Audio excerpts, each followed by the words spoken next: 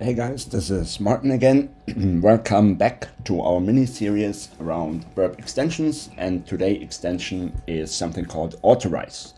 Autorize extension basically is extremely useful when it comes to hunting for iDoors, right? So in the Web Store you will see there is the Autorize extension, and it's super easy to use, and it's extremely useful as well if you have like cryptic IDs and geo IDs and things like that.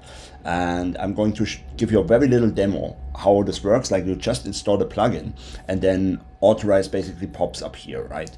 And so how to use it is basically assuming, and this is not going to work in this case because this is a CSRF lab from Portsrigger, but I think you get my point and what I'm going to demonstrate. So basically you log in with two different user accounts, right? So say this is a shopping website, so you have account A and then you have account B, and we just log in. So this could be like Airbnb or Amazon or whatever, right?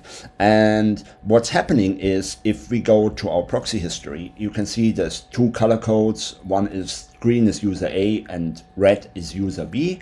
And so basically what I'm going to do is I take the cookie of the second account. These accounts are equally privileged, right? Because they're both user accounts. But what you normally do is you select an account, like say an administrator or manager account, which is a higher privileged account, and let's call this account A. And then you have a lower privileged account, which is called account B, right? And then you take the cookie of the lower privileged account, like so here, and go to Authorize and basically put it in here, right? So put the cookie in here. Cookie session, blah, blah, blah. It's very small in this case, right? And then you're basically set. Then you simply turn Autorize on. And now what's going to happen, you go to account A, back to your account A, which is the higher privileged user, or like in our case, the green user, right? And you start browsing. And what Autorize is doing, it will send a regular request, and it will also send a modified request with user's B cookie. And this is how it's going to look like. So I'm back in my browser A, right? And then now I'm simply going to go to home, my account, change the email address, perform actions here, right? Like, and then go back to my account, and then I come back over to Authorize, and then I basically will see the problems or not problems. Like, for example, there's a GET request to the main URL. That's not necessarily a bad thing. So it says like is enforced, authorized and unauthorized status. Well, basically anyone can probably browse to that website, so this shouldn't be any specific.